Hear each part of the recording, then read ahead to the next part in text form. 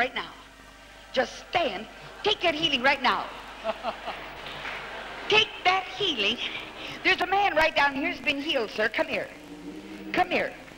You, that's right, sir. You can't believe it. That's my song leader, Miss Kuhlman.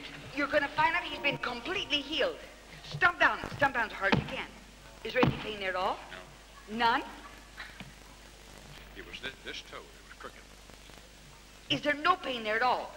Stand on your toes. Just stand. Is there no pain? He's running. I give you praise. The power of the Holy Ghost that goes through this body is the power of God. I know this is glory. There is another man. What are you waiting? Sir, what are you waiting for? What are you waiting for? Come here, sir. Come here. Which foot? I got my left foot. I had a broken toe. A broken toe? It was all crushed up. Stump on it. I don't feel anything at all now. I just praise the Lord. Don't you feel a thing? Well, I just feel kind of a glow on me. That's about all. I don't feel any pain at all. A glow. Just a glow. Amen. Go on, stand on your toes. Oh, it's just great. It's great. Are you sure? Yes, I'm sure. Are you dead sure? Well, I'm not dead, but I'm sure. I give you praise. Arthritis, Miss Kuhlman. Right arm. Glory to God. Is the arthritis in the right arm? Yes. Put up that right arm. Put it up. Oh. Swing it as hard as you can. Swing it as hard as you can. Harder. Still harder. Is there no pain in there at all? Oh, I have been free from pain for so long. You what, honey? I haven't been free from pain for so long. Put both arms right straight up. Oh. Is there no pain there? You mean you can't believe it? Are you sure? Even in my neck, it's gone. Well, move your neck as hard as you can. It won't fall off. Go on. That's as hard as you can. Move it hard. I haven't been able to for years. Have you not? I haven't. Move it again as hard as you can. Oh, glory. Yeah, Oh, I know thank you, glory is Jesus. right. Glory is right. Oh, that's My Jesus. I know. I give you praise.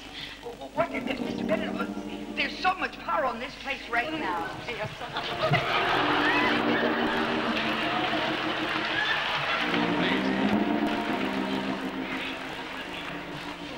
Here come two more men. That second one's a preacher that I know real well, Miss Kuhlman. The which one's the preacher? This is a Christian church. I think he's congregational now. Well, What are you? You're a preacher? What? With what denomination? the Congregational Christian. Well, that's a good We're combination. going in through 2 doors. Be sure we get there. Which foot, my brother? It was both of them. For some time? Wakes me up at night, cramping and feeling. Stomp down on both of them, right? Oh, they're fine now. It's in the middle of the night. They bother me, wake me up. Jesus, right now the power of the Holy Ghost just falls on both of these men. Praise God. 3 feet. That has to be the power of God. When you see a preacher go down on the flat of his back, that has to be God. You know that. It has to be. All 3 feet, Miss Kuhlman. All 3 of them. Their feet are healed.